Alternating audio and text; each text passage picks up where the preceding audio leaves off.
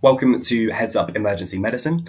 This is an introductory talk designed to give you an insight into the emergency medicine application process and also to give you some pointers to enhance your application in advance. It's designed for those of you who are thinking about applying to emergency medicine but perhaps aren't quite decided yet. As an introduction to myself, my name is Daniel Beasley. I am a offer holder for acute care common STEM emergency medicine training, which I will start in August 2023. Please feel free to use my email address on the slide there if you have any questions following the talk. I'll be more than happy to try and give you some additional advice.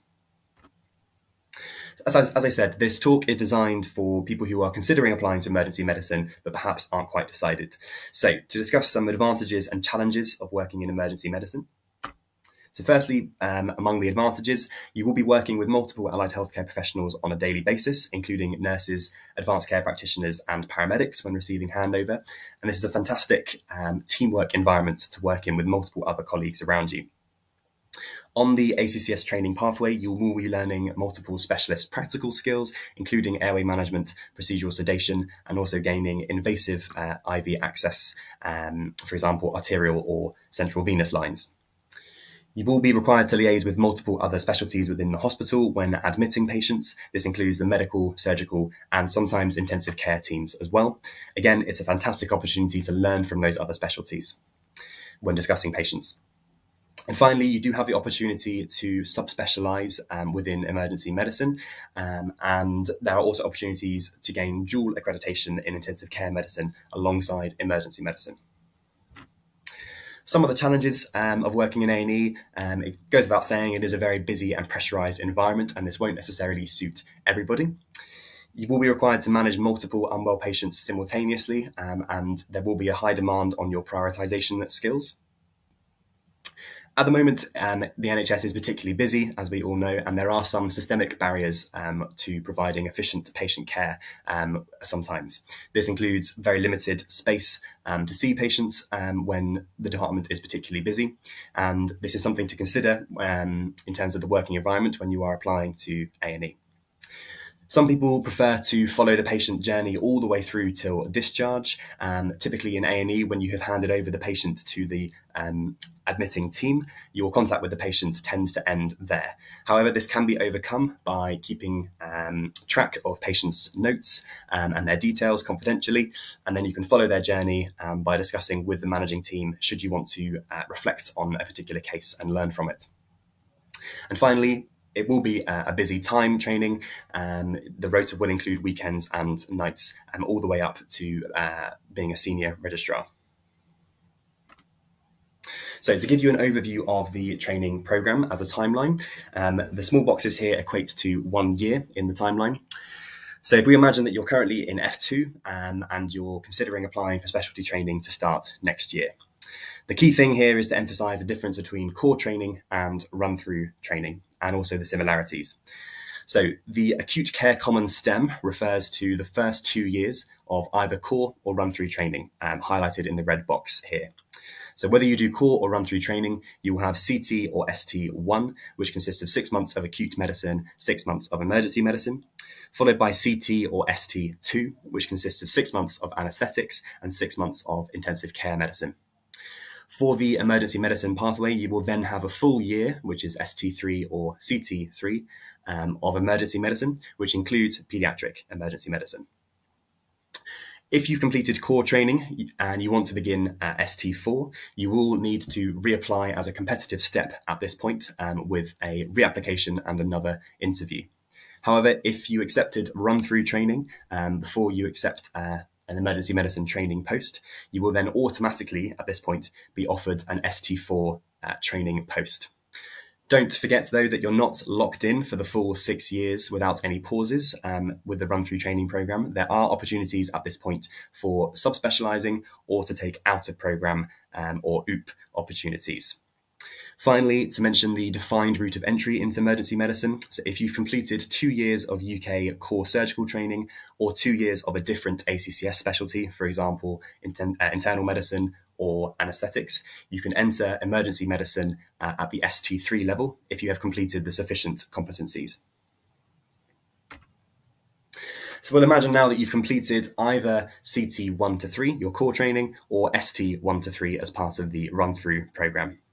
At this point, you may choose to continue straight on to ST4, whether you have to reapply after core training or you continue automatically after run-through training.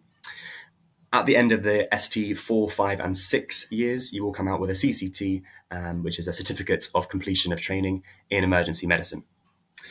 However, you may choose to subspecialise in either pre-hospital medicine or paediatric emergency medicine. This will obviously require additional time as a trainee, usually an additional year in the ST4 to 6 years. And at the end of this, you'll come out with a CCT in emergency medicine with subspecialty recognition. Finally, as mentioned before, you may choose to take the opportunity to gain dual accreditation with intensive care medicine. And again, this will require additional time as a trainee. But at the end of that, you'll come out with a dual CCT in emergency medicine and intensive care medicine. Don't forget, between ST3 or CT3 and ST4, there are opportunities for out-of-program opportunities. So to give you a rough overview of the application process itself, remember this is relevant and specific for the application process that I experienced in 2023. So do check online when you're applying whether the process has changed slightly. So the applications opened on Oriel, which is the same portal you would have used for your foundation applications, in November. The deadline came at the start of December to submit the application. This was followed by the MSRA exam in January, and then interviews were offered, depending on your MSRA score, between February and March. And hopefully, by late March or early April, you will receive an offer on Oriel.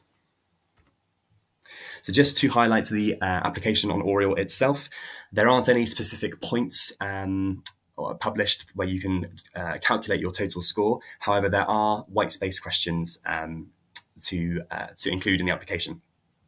So these cover things like additional degrees, as well as your medical degree and qualifications, any prizes which you were awarded at medical school or postgraduate prizes, presentations, posters and publications. There's a large space available to talk about your teaching experience, any quality improvement projects, audit or research. And don't forget, they are also asking about achievements specific to emergency medicine. And then finally, more broadly, any achievements outside of medicine which you would like to mention in your application. Having submitted the oral application, there is a shortlist cutoff score in the MSRA. So those candidates who score above this cutoff score will be offered an interview. Remember that your overall application score is a combination of the interview and MSRA. The interview contributes 60% to the overall score. MSRA contributes 40% to your overall score. For 2022, the competition ratio was 4.45. So this means 4.45 applicants to each post available. So to briefly mention the multi-specialty recruitment assessment in more detail, this initially was an assessment designed for general practice applicants, but as you can see, as of 2023, it's now been opened up to many more specialties as part of their application process. So the MSRA consists of two papers. The first of which is professional dilemmas. So this is 50 scenarios or questions to complete within 95 minutes. It's very similar to the SJT, which you would have taken in your final year of medical school. As you can see in this example, you're given a scenario and then asked to rank 5 responses in order of appropriateness. The second paper is a clinical problem-solving paper. This consists of 97 questions to complete in 75 minutes. As mentioned, this exam was designed for general practice applications at first, so it is very primary care focused in the content, as you can see from the examples below. Each paper contributes equally to the overall MSRA score for the exam. So to discuss the interview in a bit more detail, remember this is specific for the 2023 process, so do check online when you're applying whether the interview process has changed at all. It's a panel interview occurring face-to-face in inverted commas because since COVID, it has now been carried out solely online via MS Teams. Sometimes there may be a third panelist who is a layperson. They are just there to ensure the proper working of the interview process, and they will not be assessing you. Your portfolio will not be directly reviewed in the interview, but you may be required to speak about your previous experiences. And usually you have approximately 5 questions, which cover very broad domains like your motivation and your previous experience and insight into emergency medicine, your personal insight, your own weaknesses, as well as your own strengths and skills, and also your understanding of the ACCS curriculum and your understanding of what you're actually applying for in the interview. The caveats with the ethical scenario, sometimes it won't be asked at all, but quite often you may be given a clinical or a professional scenario which includes an ethical dilemma to address. So it won't necessarily be a direct ethical question, but it will be some sort of complex situation with an ethical problem. The final 10 minutes of the interview do not actually involve the candidate. They are 10 minutes available for the panel to cross-reference the content of your interview with your oral application in order to give you your overall score. Okay, so on to the most important slide of the presentation. What can you do to optimize your application now?